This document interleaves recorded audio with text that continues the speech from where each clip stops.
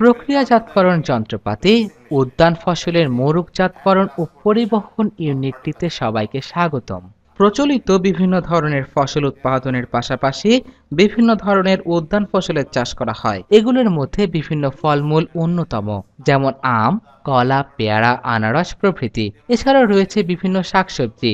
এদের সবগুলোই জমি বা উদ্যান থেকে সংগ্রহের পর ভোক্তার হাতে পৌঁছানো পর্যন্ত সুস্থ, সবল ও খাওয়ার উপযোগী রাখতে হয়। এক্ষেত্রে এগুলোকে পরিষ্কারের পর ক্ষেত্র বিশেষ বিভিন্ন ধরনের ট্রিটমেন্ট প্রক্রিয়ার ভেতর দিয়ে একটি পর্যায়ে নিয়ে আসা হয়। এরপর ভোক্তার হাতে পৌঁছানোর জন্য প্যাকেটজাত করার প্রয়োজন পড়ে। বিভিন্ন স্থানে পরিবহনের উপযোগী করে এগুলোকে প্যাকেটজাত ও সংরক্ষণ করতে হয়। এসব বিষয়গুলোকেই মূলত এই ইউনিটে তুলে ধরা হয়েছে।